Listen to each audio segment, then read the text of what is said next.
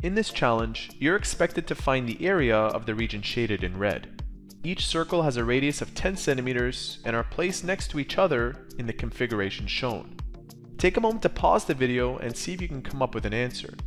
And if you haven't done any geometry in a while, you'll probably need to know this formula, which is used to calculate the area of a circle.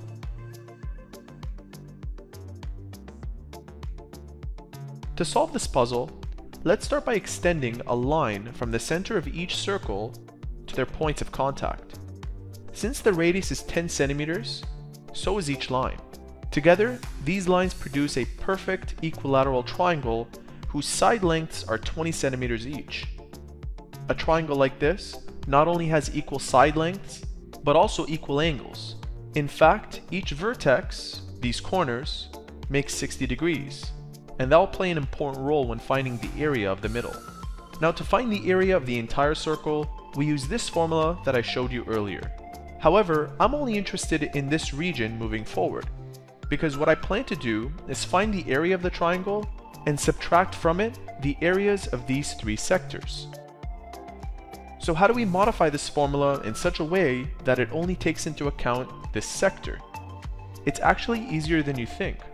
Because a circle consists of 360 degrees, and we know that this angle makes 60 degrees, all you do is find the area of the whole circle and multiply it by a factor of 60 degrees out of 360, or simply 1/6 of the area. Multiplying the area by 1/6 gives approximately 52.36 centimeters squared. Remember, we need to do this for all three sectors. So to save time, we multiply 52.36 by 3, which gives approximately 157 square centimeters. As mentioned earlier, our game plan is to subtract this amount by the area of the triangle. Let's isolate the triangle for a moment to get a closer view. The most basic way to calculate the area of a triangle is by using the formula of base times height divided by 2. Although you may also use Hero's formula shown below. The length of the base is obvious, it equals 20, but the height isn't.